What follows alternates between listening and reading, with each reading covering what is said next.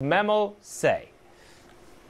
Well, Tim, this newly declassified 4-page memo raises concerns about certain interactions by the DOJ and FBI with a special surveillance court.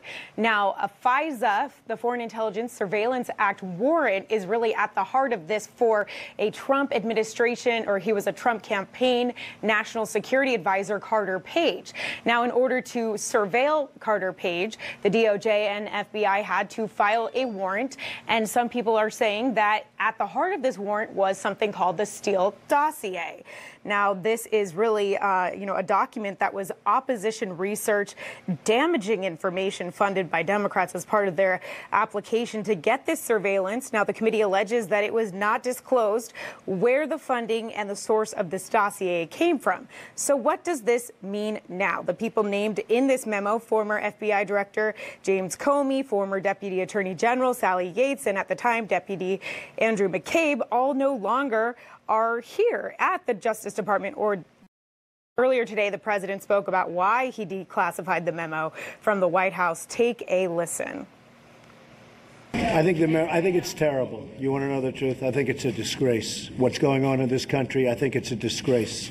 The memo was sent to Congress. It was declassified. Congress will do whatever they're going to do.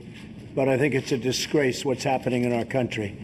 And when you look at that, and you see that and so many other things, what's going on, a lot of people should be ashamed of themselves, and much worse than that. Now, the only person that's currently still at the DOJ that is named in this memo is Deputy Attorney General Rod Rosenstein, who is the #2 there. If you remember, he is the one that appointed Special Counsel Robert Mueller.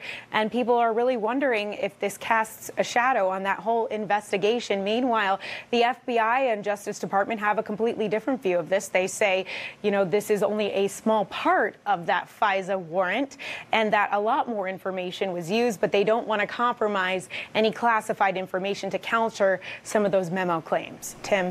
SJ, Congressman Devin Nunes is the man behind all of this, the chair of that House Intelligence Committee and a close ally of President Trump. But he's been involved in a lot of controversy even before this came out, right?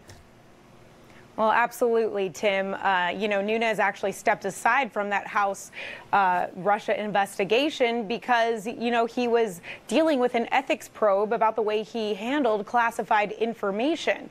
So that really needs to be taken into consideration here.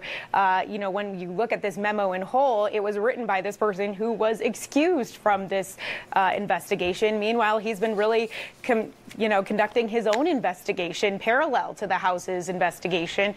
And that's really where this memo came from.